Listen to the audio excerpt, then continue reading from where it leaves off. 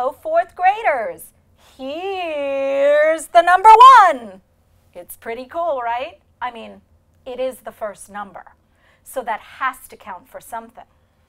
The only thing is, it's kind of small, and today we're going to go big, like really big.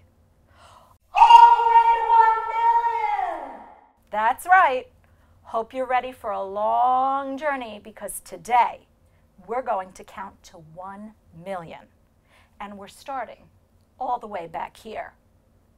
366, 367. This is my friend Kevin, and he's already started counting.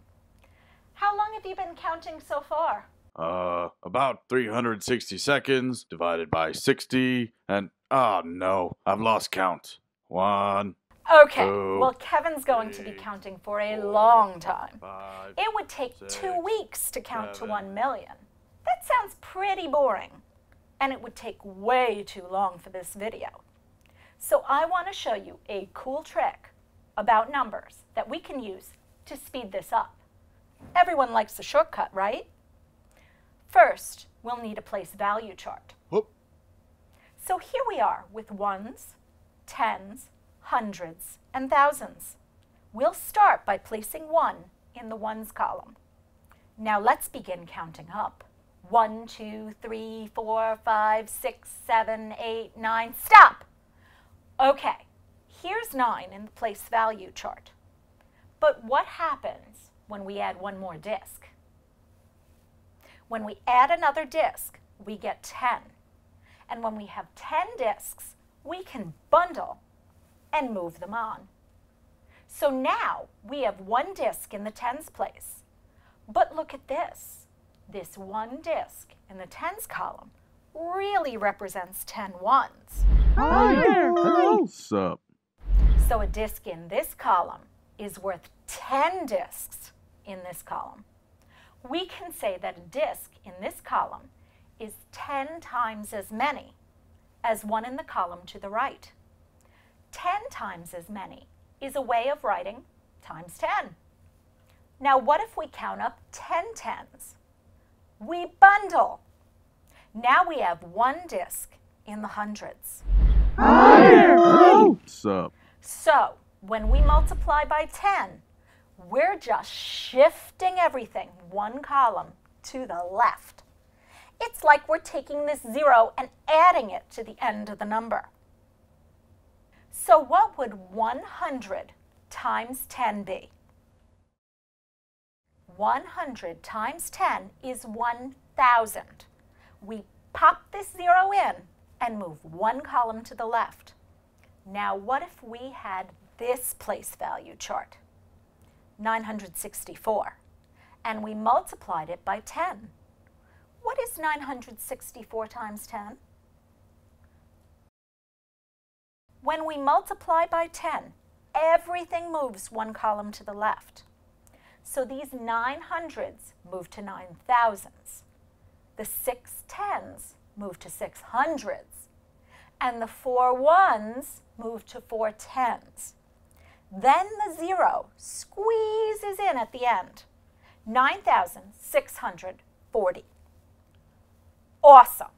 We went from 964 to 9,640 in 1 step. We have got to show this to Kevin. 98, 99, 100. Whoa, Kev. Take it easy. You just hit 100? Yeah. How can we quickly get Kevin from 100 to 1,000?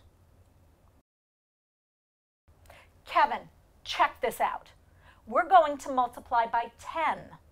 That moves us to the thousands column. Wow. Well, hang on here. Here we go again. Let's multiply by 10. Up. Oh. Whoa, okay. Well, look at this. We made it to the next column, but we've never been here before. This one has no sign. So we've got good news and bad news. The good news, we get to name it. The bad news, we have to name it properly. What do you think this next column after thousands should be called? Mount Kevin. Nice try, Kevin. This next column after thousands, where we have 10 thousands, is called the 10,000s column. Makes sense, right? To jump to the next column, let's multiply by 10. Hang on, Kevin. Whoop. That moved us one column to the left and added a 0 at the end. But now where are we? This peak isn't labeled either. We've had ones, then tens, then hundreds, then thousands, and 10,000s. What do you think comes next? After 10,000s comes 100,000s. Right now we're at 100,000s, and we can see 1 million is one column away. Before we jump up there, can you choose the number sentence that represents the death-defying leap Kevin is about to make?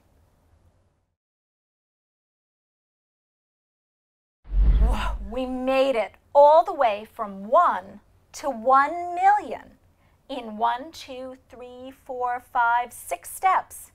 But now we're stuck here. How are we going to get back? 999,999. Whoa. Let's not just count our way down. We multiplied by 10 to move left in the place value chart. So what would the opposite be? How can we move right? The opposite of multiplication is division, and the opposite of left is right. So to go to the right, we divide by 10. So what is 1 million divided by 10? We know in multiplying, we moved one column and added a 0. So now we lose a 0 and move one column to the right. 1 million divided by 10 is 100,000. Keep going, Kevin. This works for all numbers when we divide by 10. What would 9,640 divided by 10 be? 1,000 divided by 10 is 100. 100 divided by 10 is 10. 10 divided by 10 is 1. That's it, all the way to 1 million and back. What do you think, Kevin? Multiplying and dividing by 10 is a quick way to move up and down the place value chart. That's right. Multiplying by 10 moves us to the left and adds a 0. Dividing by 10 moves us to the right and slices off a 0. Now I go to 1 billion. Whoa, I better go catch him. In the meantime, use what you know to solve these problems. I'll see you at the top. Great thinking.